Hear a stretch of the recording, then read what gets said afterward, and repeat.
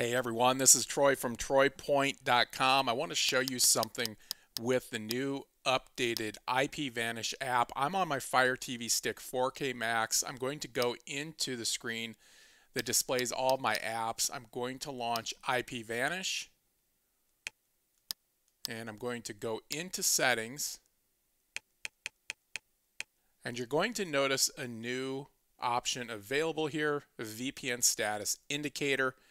It's going to be something very similar to VPN Monitor.dot, where it's going to provide an overlay of some sort on the screen to let you know whether or not your VPN is currently connected. And this would work very well for devices such as the Fire TV Stick or Android TV devices where the kill switch doesn't work with IPVanish. Now you'll notice if you click this, it wants you to open some settings that will allow drawing over other apps.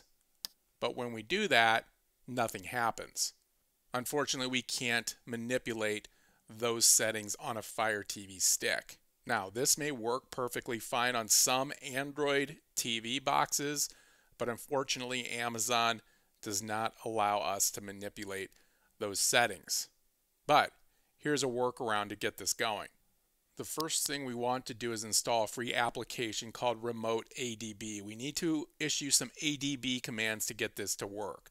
So I'm going to launch the Downloader app. If you don't already have this, you can install this through the Amazon App Store, or if you're on an Android TV device trying to get this to work, you can get this through Google Play Store. Downloader is a free application to install through those respective app stores. I'm going to move up, put the cursor in the URL box, click the select button, and I'm going to type in 250931.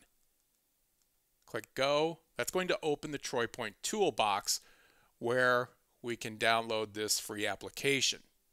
Now, once you're on this page, I strongly suggest marking this as a favorite so you can return to this in the future to download and install free applications not available within the Amazon App Store or Google Play. To mark this as a favorite within Downloader, all you need to do is hold down on the select button of your remote for a few seconds, click Add Current Page to Favorites, and then click Save. And then when you come back in the future, you will notice under Favorites, it will be listed on this page. You can click it, and that will immediately open the TROYPOINT toolbox. You won't have to wait for the 5-second load screen. Okay, I'm going to scroll down. I'm looking for Remote ADB app. Here it is. I'm going to click Download. Move down, click Install. Okay, Remote ADB shell has been installed. I'm going to click Done. Click Delete and then delete again. There's no need to leave those installation files on the device. I'm going to click my Home button on my remote now. Now, before we launch this, we need to change one setting. Under Settings, go into My Fire TV, Developer Options. Now, for some reason, you don't have a Developer Options menu item. Go into About. Highlight the name of your Fire TV device and click it 7 times. This will enable developer options 1, 2, 3, 4, 5, 6, 7. It says no need, you are already a developer, but if you haven't done that, it will say you are now a developer, and it will be available here on the screen. Developer options.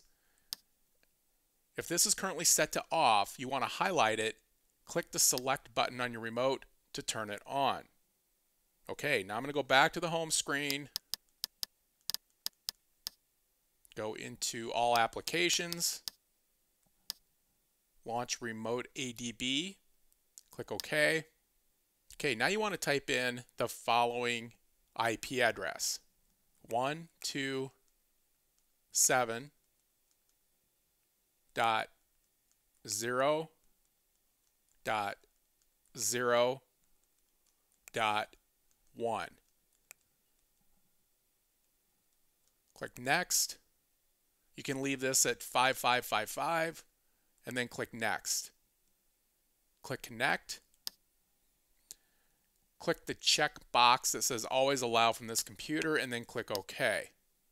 Okay, now we can issue an ADB command to get this to work.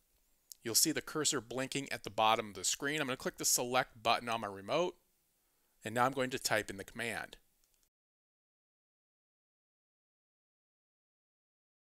Okay, I've typed in the command, and I'm going to post the command on the screen here.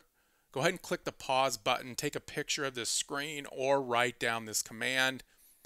This is what you want to type in. Obviously, it's a pretty long string of characters, and unfortunately, not all of those can be seen within this keyboard, and that's why I'm showing this on the screen. I'll also put this in the video description so you can reference it there too. Okay, I'm going to click Run. Click the back button. Okay, it looks like it completed the command. Now let's go back into the IPVanish VPN application and see if this worked.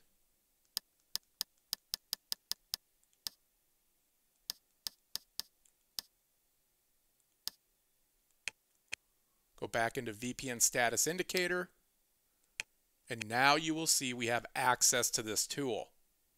Okay, I'm going to go ahead and turn it on, and you're going to see in the bottom right-hand corner a little dot has appeared. And then we can come into the transparency section, and we can adjust how bright we want that dot to be. And they have a nice preview area at the bottom there that gives you a good idea what that dot will look like.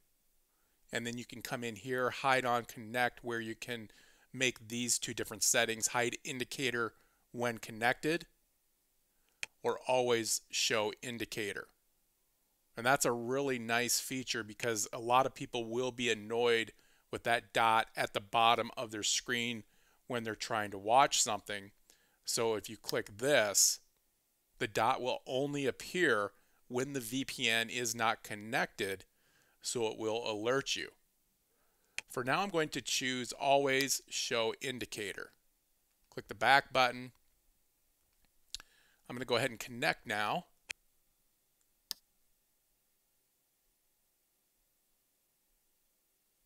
Okay, I'm currently connected.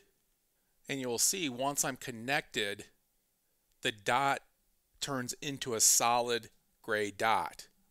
And that will stay present on the screen while you go into your various applications. And then if for some reason the VPN becomes disconnected, you'll notice here it'll change from a dark gray dot to a lighter colored dot. I think the IPVanish developers intended for this dot to be green. However, it's just not working properly right now. Hopefully a future update will fix this. Now, this is the first time that I've seen a VPN monitor feature built into the actual VPN like this. Very nice to see. Keep in mind, if you are using a different VPN such as Surfshark VPN, you can always use VPN Monitor Dot, and I do have a video tutorial for that as well, and I will link to that in the video description.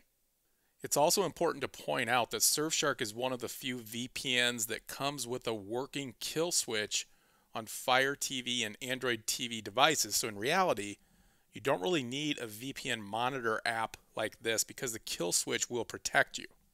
Hopefully this video will help you IPVanish VPN users enable this feature on a Fire Stick or Android TV box where you're having problems drawing over applications. Guys, thank you very much for watching this video. Please be sure to hit the thumbs up button, subscribe to my channel, and click the bell icon to be notified when I drop new tutorials like this in the future. Have an awesome day, and thanks for following TROYPOINT.